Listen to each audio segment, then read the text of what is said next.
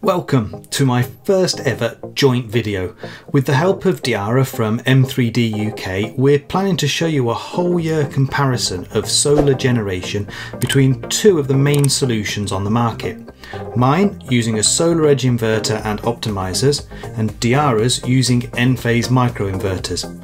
Today we're going to start with a quick overview of our solar installations, and then we'll find out which one was the best after the first 6 months of this year. Mine is, of course. Yeah, we'll see. Let the battle begin.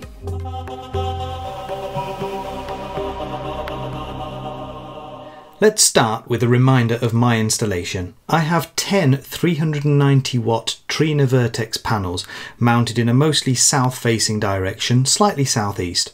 3 of these are on the roof above the garage, so while all of the panels catch the sun early on in the morning, by mid-afternoon I'm starting to get shading on the garage. To overcome this, each panel has an optimizer fitted to it to prevent that from affecting the generation of the other unshaded panels. Those panels are all connected to a SolarEdge SE3680H inverter, giving me a maximum solar output of 3.9 kilowatts peak, but limited to 3.68 kilowatts by the inverter. My installation in South Wales tends to generate better in the morning until early afternoon, when the sun starts to move behind the house. But now it's over to Diarra in Surrey, who is going to tell you all about his installation. I, on the other hand, have taken a different approach to solving the problem of shading. My roof has 4 surfaces, each facing a different direction.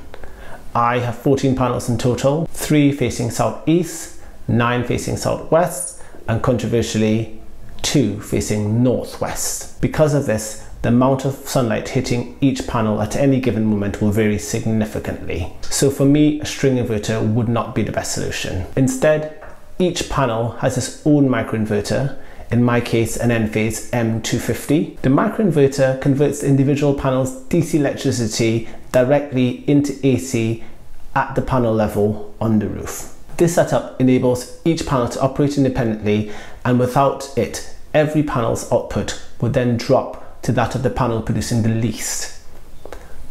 I get a lot of early morning shading to the southeast panels, especially in the winter. The microinverters modulate the shaded panels whilst allowing the rest of the panel array to operate at full capacity unencumbered. In addition, the same applies after midday when, especially during the long sunny days of summer, yes, I know it's the UK and we don't get a lot of those, when the sun is in the west hitting the northwest panels and the east panels are shaded. So my total array size is actually 4.2 kilowatts. However, output is limited. As though each panel is capable of generating 300 watts peak, the microinverter's maximum output is 250 watts. So therefore, I have 14 panels, so the total system output is 14 times 250, not 300, giving a total peak output of 3.5 kilowatts. This is a similarly sized system to Oliver's, but with a very different approach to shading and optimization. The question though is which approach is better? Oliver, do you have some results for us? We need graphs, lots of graphs.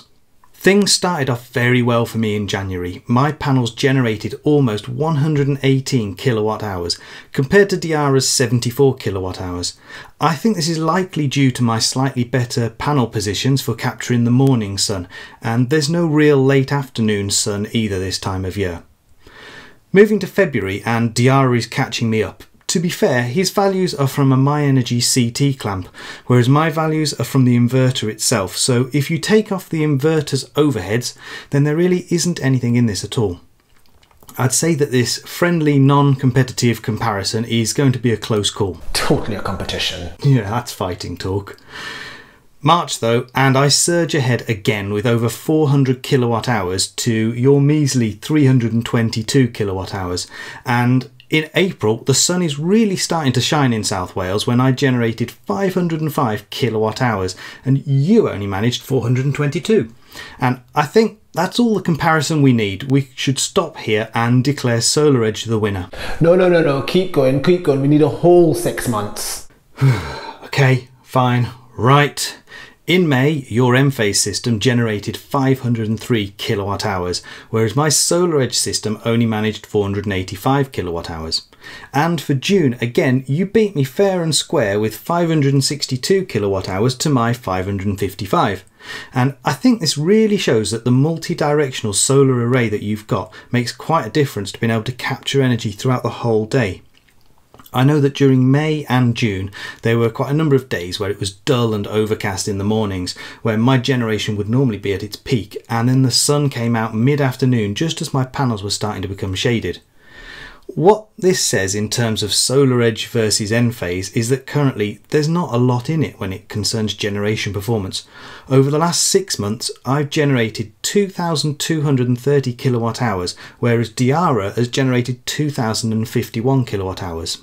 So your decision between these two types of installations, micro-inverters or string inverter and optimizers, will come down to your own priorities in terms of cost, impact component failure, or if you have a preference of one company or the other. We're going to cover these concerns in the next video in a few weeks' time, when we'll also give you a progress update on what's most definitely a competition over who can generate the most electricity in this year. Yep, okay, fair point. I'll wrap this video up then. Thanks again to Diarra from M3D UK. Please check out his channel where he's documented the whole process of buying a Tesla Model 3. There's some useful advice on there for all EV owners, to be honest, and I'll put a link to that down in the description. If you like this video, please give it a thumbs up and subscribe to my channel to see more videos like this. Thank you for watching, goodbye.